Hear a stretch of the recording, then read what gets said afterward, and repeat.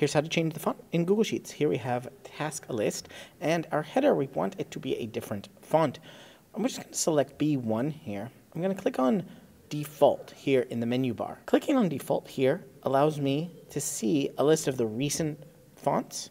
And also on the bottom here, scrolling down, I can see a list of different fonts. I like to use Oswald. If you can't find it in your recent, you can scroll down to the O's here and see there is Oswald.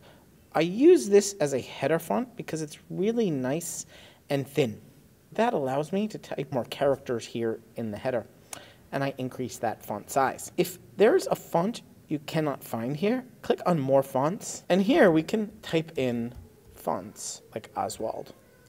And we can add fonts that are not yet in our Google Sheets. So we can just click on Fira Sans, click OK, and now Fira Sans exists in our list. If you want to change the font based on the condition in an A column or another column, select those cells you want, click Format and Conditional Formatting. The options we have are not to change the font, but rather the formatting style. We have bold, italic, underline, strike through.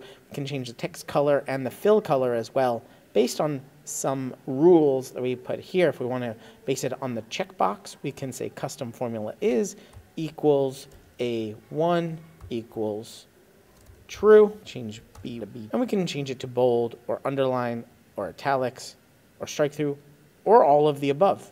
So now every time we click a checkbox, we're not changing the font, but we are changing the formatting style. You're watching Better Sheets here on YouTube. Make sure you check out this video or this video and subscribe right now to get more tips, tricks, how-tos, get more out of your Google Sheets than you ever have before.